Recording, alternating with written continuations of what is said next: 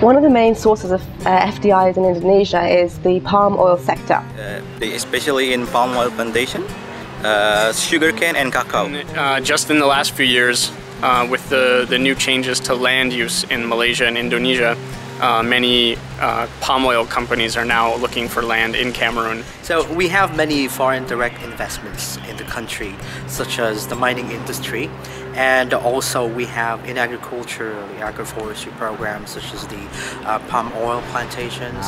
In 2012, we record more than 12 million hectares palm oil plantation has been established in Indonesia. Yeah, in Malaysia, the investments in agriculture are usually in oil palm, big scale production of oil palm or rubber. The first one is land grabbing, because they grab land from smallholder farmers. So with the expansion of oil palm plantations across Indonesia, particularly in Kalimantan and Sumatra, we have seen that company operations are usually not accompanied by respect or protections for the rights of the indigenous peoples and the local communities who have customarily inhabited the lands now being leased as economic concessions, industrial concessions to these companies. I think one of the main problems is that the contracts being signed are quite poor. They're not favorable to the Cameroonian government or Cameroonian people and communities impacted by these projects, and they're not being negotiated in a transparent fashion. And many of them actually have confidentiality clauses in them, so they're not public documents. They force people to go out from their land, and they have nowhere to go, so they live outside of the plantations, and they work as a labor in this plantation in their own land, and they get a very low salary, and they have to survive with that kind of salary.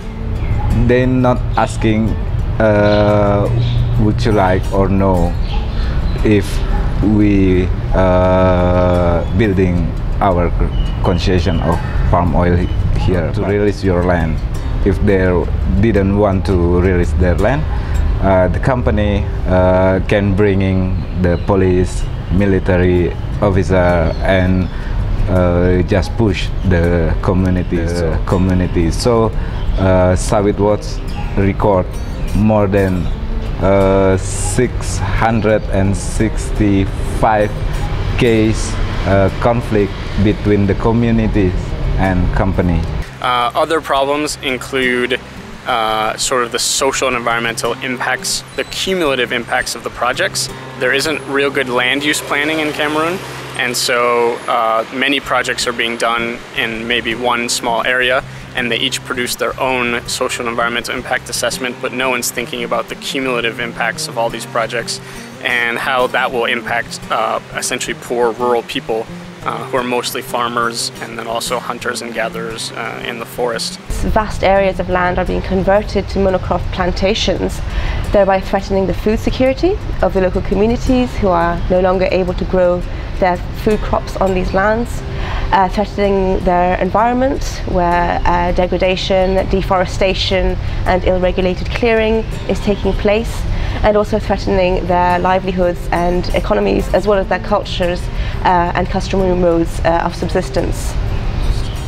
I think the last problem is just the deal that the Cameroonian government is getting in these.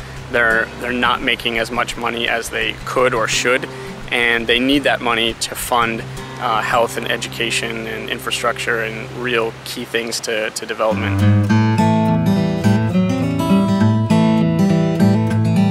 Because in the current context, we're so centered on the rights of investors and business, and we need to turn it upside down and focus on the rights and benefits to communities. And once we have that mentality, then the solutions will come pretty easily. So that would be the farmer will get benefit and the company also get benefit.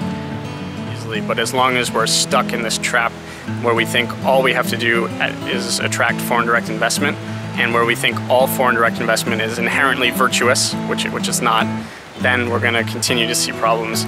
So I think one of the best tools we have available to us now is free and prior informed consent. if we really implement that, and that does put communities closer to the center of the design of a project. For me, quality investment is the investment that empower the rural workers, and also they have to respect the laws and legislation of the country. A number of solutions have been adopted by civil society organisations to support indigenous peoples and forest peoples affected negatively by the palm oil sector. These have included grassroots level campaigns and advocacy movements, as well as pleas for legal reform at the national level and at the provincial levels for laws to better recognise and protect the rights of its citizens and of indigenous peoples. At the international level, there have been several movements, submissions and complaints submitted to international human rights bodies and organisations documenting human rights abuses in the palm oil sector, and these have included complaints to the Commission on the Elimination of Racial Discrimination, as well as to the UN Special Rapporteur on the Right to Food and the UN Special Rapporteur on the Rights of Indigenous Peoples. We need to look at is all the legal stuff from bilateral investment treaties to the WTO to the contracts themselves, and what the implications are for the government and for local communities. Has been to address the international financing institutions who provide loans to these companies to operate and to raise cases with them where the standards of these financing institutions have been violated. And finally, in more recent years, voluntary certification and standards have also emerged in the form of roundtables, such as the Roundtable on Sustainable Palm Oil, through which also any member of civil society can raise complaints where the standards, principles and criteria have not been followed by a member company. And more on how we see transparency would help on the maximization of the revenues and profits of the industry. It's very important for us to come up with policies at the regional level that will ensure that we really promote sustainable as well as inclusive in the private sector agricultural investments.